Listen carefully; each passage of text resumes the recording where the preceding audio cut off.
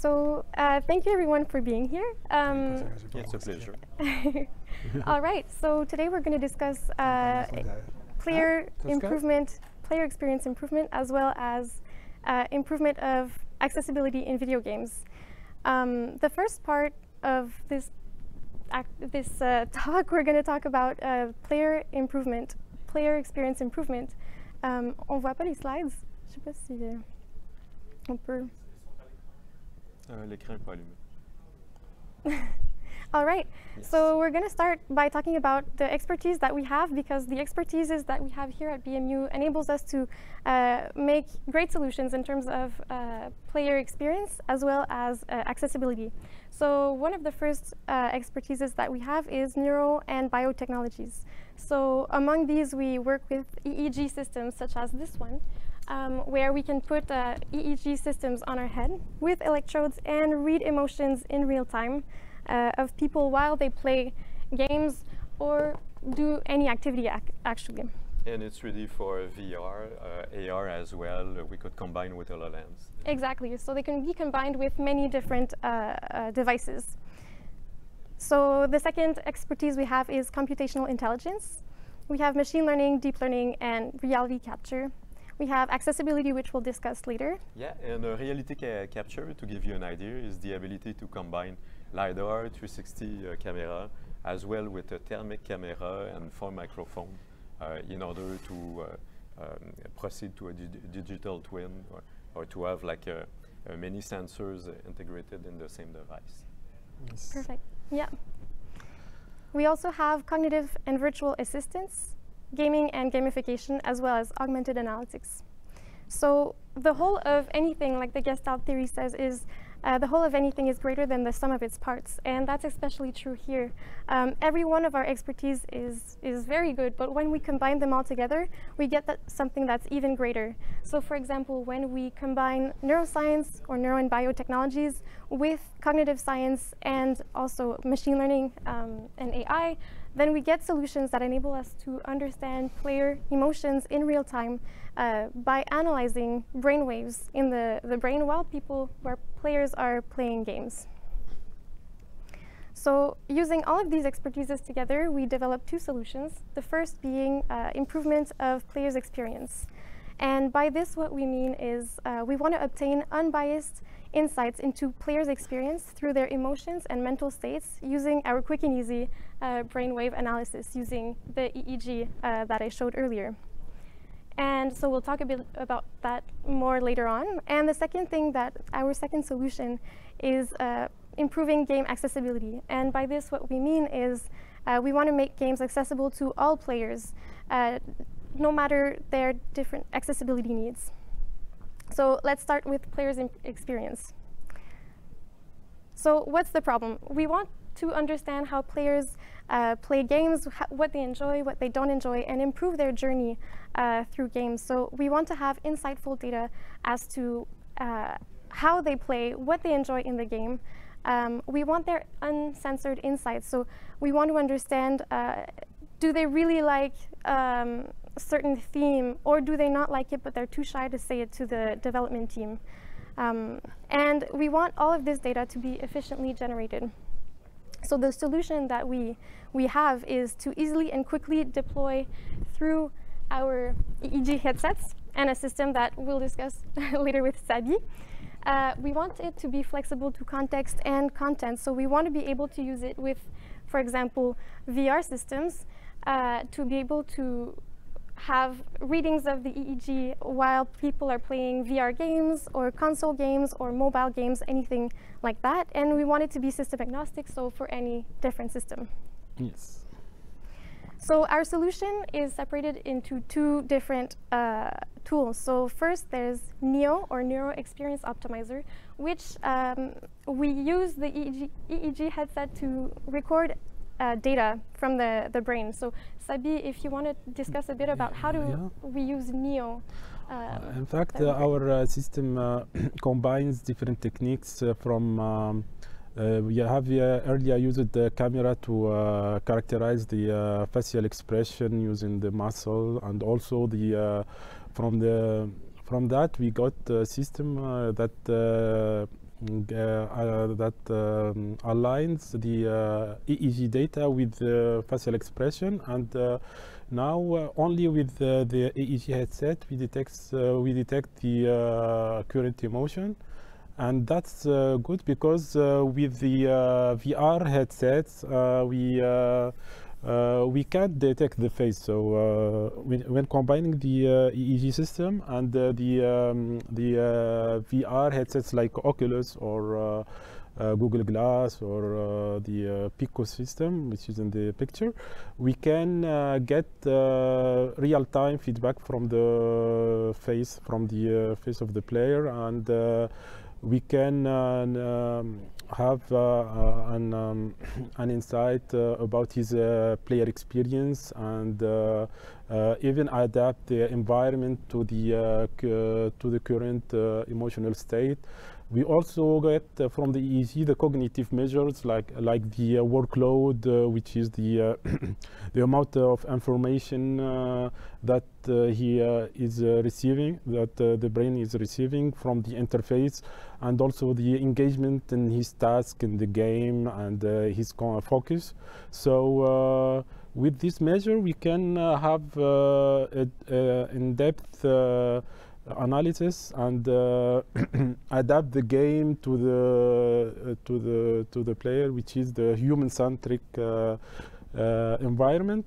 So our deployment are for virtual reality, augmented reality, have an based insights and of the player without asking him. So we get real-time feedback, and with that we can improve the environments, metaverse also. It can be applied for a lot of type of environments, and even with multiplayer environment. For example, we have OASIS, which is a multiplayer environment for human health and well-being. So yeah. And so basically we manage through research throughout the last 6 years now to gather about 90 metrics from the brain, using the full coverage and being able after that to adapt it to different EEG headset. So basically Sahbi went through a few of the metrics, but we have other metrics such as confusion, fun. We're working on the mental fatigue, hypervigilance, and so all of these metrics are gathered at the same time and ready to deploy in multiple ways. I'll go back to Alexie. Perfect, thank you. So NeuroExpress Optimizer, or NEO, enables us to collect data from the brain, and when we combine that with our other tool, which is AIR, or Augmented Intelligence Reporting Tool, we extract insights from the data that we recorded through the EEG headset. So the result of that is unbiased and uncensored insights into the player's experience. So just to recap what you both just said, how it works. So the first part is to equip the participant or the player with the EEG headset. As you've seen the pictures, it can be like a headset, which kind of looks like a bathing cap. Or you can have another type of headset, which is this one, the crown, which just works like this, and you can put over it either a VR headset like this one and what's in the videos or the images, or you can also use any type of video game you want. Then the second step is to calibrate the system. So as you can see on the screen, we have a bunch of measures that Sahbi told us a bit earlier, as well as Jan. So we have to calibrate the system as a function of each different participant, so we can have data that's relevant to each player individually. Then we let the player play the game as if it was a normal playing session, and the only difference is that while they are playing the game, we are recording everything that's going on in their brain. And then finally, that step is over. We've collected all of the data, so the hard part's over. What we do next is we go on our AIR tool, so Augmented Intelligence Reporting Tool, that enables us to generate insights very easily from the EEG data. So we can understand what are the points where the player was very confused, and understand why they were confused. Is it because there was a bug? Is it because there was an issue in the game? So then we can understand what's going on in the player's journey. Yeah, where they lost the interest, the engagement. Was there like a special punch that the creator wanted to generate, such as a fear or make them laugh? Is it happening or not? And see these gaps. So in having like a new layer of intelligence in order to adjust and balance the player's experience. Okay. So I can share my screen to make a demo. We share the screen of Sahbi just yes, a little bit yes, in order to I have the headset on my head, the crown headset, which is yes. 8 sensor. Sahbi has already set up his headset. So here we get the signals from the brain, and they are the raw data, but from this data we can evaluate the emotional state of the player. So we can start the metrics that take a few time to be calibrated, and we need to do like an individual calibration to each user, which takes less than about a minute. Yeah. So basically, we're calibrating to the baseline of Sahbi's brain. Yeah, we have here the the emotion real time, which are detected from the face muscle. So it evaluates the patterns of the face and give us probability in real time from the different basic emotion based on the Ekman theory. So and we have here different emotions, and also we can get the emotional state, which is based on the Russell Russell circumplex model, which gives us real time the different mood in real time, and also the cognitive measure, which are the based in the nasatellix. So they give us the engagement in the task, or your workload for and seeking for information, for example, or your if you are looking for something in an environment, it detects your visual span in the environment, and your engagement in yeah, the engagement will kick in soon. This was the calibrating baseline for the different sub-tools under the system, just to show you a little bit the tech behind. These measures are can be fed to an environment that can adapt with this measure and give more suitable or personalized environment for each person. Yeah, as the metrics are live, it allows to do neuro-adaptative environment, so you could adjust it to tune your games, or to tune a tutorial, or to have like in wellness, like a therapy that adjusts to an individual. So Sahbi, could you start NCO now? We start all the sub-tools. Yeah, NCO for tracking. Okay. Yeah. Yes. Okay. I will start this. So with NCO, we can. Where is it?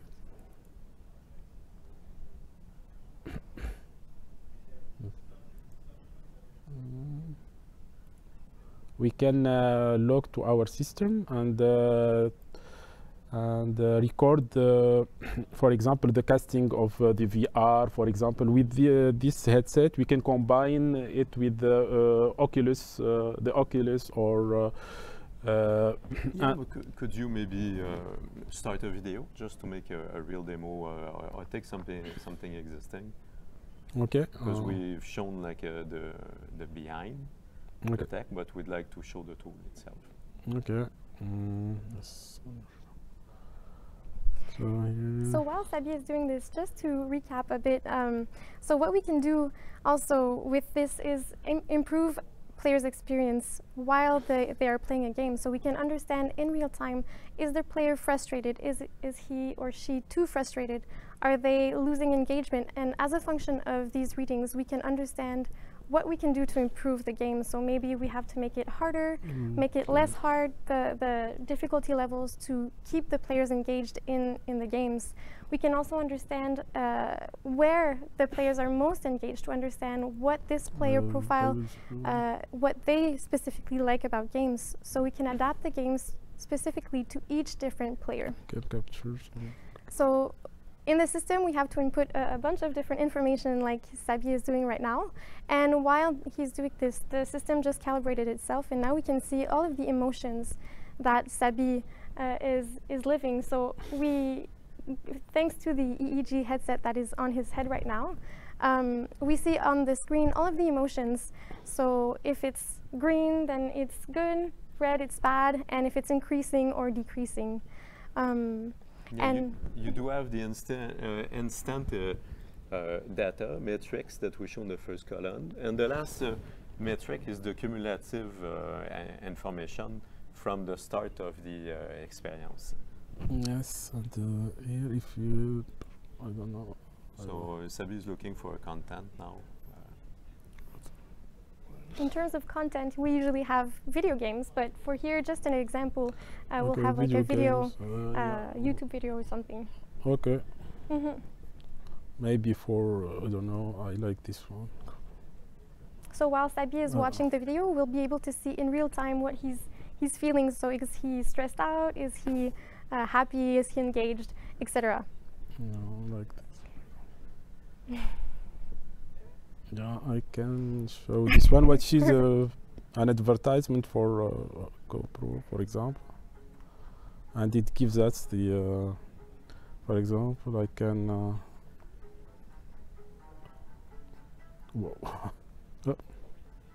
so it is a content, a stimulus for the session experience, but also it gives us the feedback in real time, so maybe. Maybe I can show this one. The NNCU? NNCU, okay, NNCU is here, okay, but usually we use two screens, so one for the controlling and the recording of the for the recording of the session, and the other is for the visualization for the player. And, okay, you don't have your second screen. Yeah. Yes, so for example, we can see. Oops. So I don't know, but so like this. So I try to do the recording of the session, but. So you can get the concept that we are simultaneously recording the emotions or the cognitive state with a real experience in VR, for example, which is very useful for VR, but also traditional multimedia content. Okay, so we'll go back to Alexie to continue. Thank you, Sahbi. And sorry not to have like any content adapted to game that we could have started right away. We misplanned having your second monitor. Okay. All right. So if we continue, thanks, Sahbi, for the demonstration. So this was how it works. And here are everything that we can measure. So we have quite a few different measurements of EEG emotions and mental states that we did over years of research and collaborations with universities across the world. And here we have just a few of our measurements, and if we skip this to the other slide, we have a bunch more. So there's quite a lot of things that we can measure and see how the players are experiencing the moment. So why is this useful? This is useful because it enables us to have a global assessment of the players' engagement, fun, and the overall playability of the game. enables us to also tag different events. So we can tag, for example, if there's a bug in a game, we can say, okay, this is a bug, tag it with a bug, and then send it to the appropriate team to solve the bug. We can also filter different metrics, so see what are the top 10 most enjoyable moments and what are the top 10 most scary moments, etc. And finally, where the gamer were the most confused, where they scared, did they lost an interest, and so on. Exactly, exactly. And then what are the advantages of the solution? Well, it's simple to collect data. As you can see, when we demonstrated with Sahbi, we collected data immediately, just like that. So that was pretty simple. We leverage AI to generate insights. And after we have the data, we can have video playbacks to understand what was going on in the player's mind and what was going on in the game. So we can pair both together and see what are the correlations that we can make right there. And we can also record emotions through audio and textual data. So using NLP methods, we can understand the sentiment, we can understand if they're happy or not. So we can also use the data that's in the chat rooms or etc. Yeah, I can hear for this experience, we have just uploaded what we have seen on the screen. Alexie, do you already have a video to show this? Okay. So could we move to Sahbi's screen? Thank you. So here we have our what we have done now. We have all the data uploaded on our website, so we can check which part gives us certain peaks in the emotional data. Yeah, we could unselect the one that we don't want to see. Okay. Keep only the key one that are interesting for us for now, as an example. Engagement. And then these will be reused as playback. And we could select the peaks, or ask our platform to show us, example, the top 10 area where the player was the most confused and so on. And we could see it automatically associated with the information. Okay, thank you, Sahbi. So let's go back to Alexie. All right, and yes, as we can see on screen right now, we also have a pie chart of everything, all the emotions and the proportions that Sahbi lived them through. So I think the PowerPoint went back to the first slide. I'm just trying to get it to a new slide. I guess it's not working. But the next topic we wanted to discuss was accessibility, and perfect, yes, thank you. Let's go back, and there you go, game accessibility. So what's the problem? Well, the problem is that not enough games are accessible to all players. Some players need different accessibility accommodations. For example, some players have visual deficiencies, and it's important to consider them while we're developing games so that they can play as well. Other people can have hearing disabilities, we can have cognitive disabilities, and it's important to consider this and take this all into account when developing the games. So what we need is representative data of the population as a whole with all the diverse player profiles, which would enable us to have a better understanding of accessibility preferences and needs for different people. Again, we want a system that's easily deployable and that's flexible for different needs, system agnostic and reliable. The solution that we have is to pair our systems, so Neo and Air that we showed earlier, with the certification, the accessibility player experience design patterns that we're going to discuss just a bit later. And when we combine Neo and Air, so the data that we can collect through EEG, even voice and textual analysis, we can obtain patterns and understand how to make your games better for everybody. So here we see the player experience patterns. The first one being access patterns. By this we mean we want the games to be accessible to everyone. We want the game to be playable by anyone. So if someone has an issue with their right or left hand, we want them to be able to play the game nonetheless by maybe remapping the controller so they only have to use their right hand, for example. So accessibility patterns enable us to make your game more accessible to those who have different needs. And then in terms of challenge patterns, we want everybody to enjoy the different patterns that the game offers. So sometimes a challenge, for example, a boss could be too hard for some people, and it's important to be able to skip bosses or accommodate different people who have different needs in terms of that. Yeah, and some people may be hypersensible, or when they have certain types of autism, you need to moderate the games so the emotion does not go too high, too quick as well.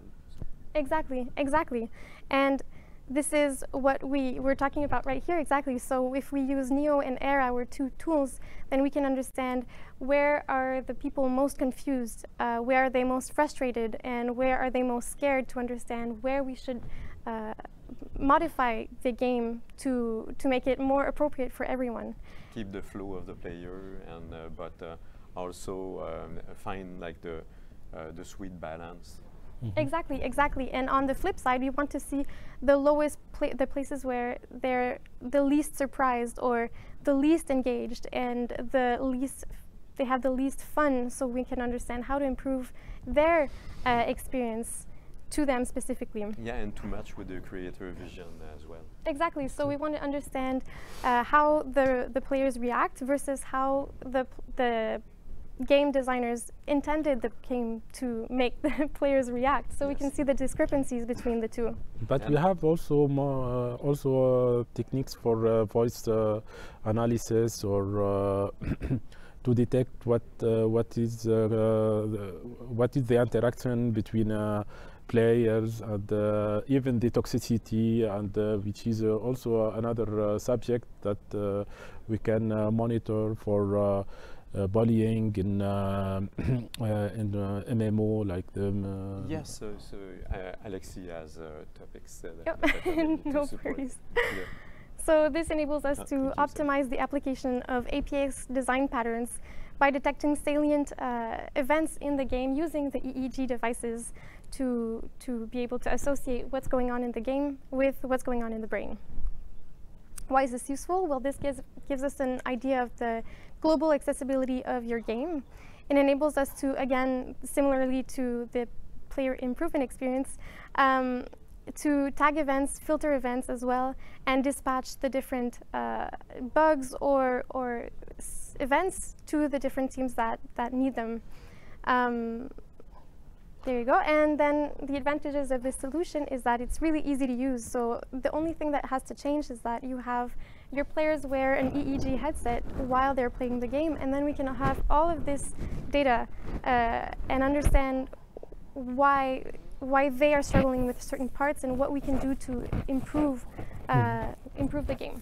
Yeah, make it more accessible. And all of that is offered by the artificial intelligence, thanks to the new technologies and different ways for example, for EEG biofeedbacks, or for voice, or we can apply it in different multimedia also. So yes, exactly. Yeah. All so right. With the help of AI, we've managed to.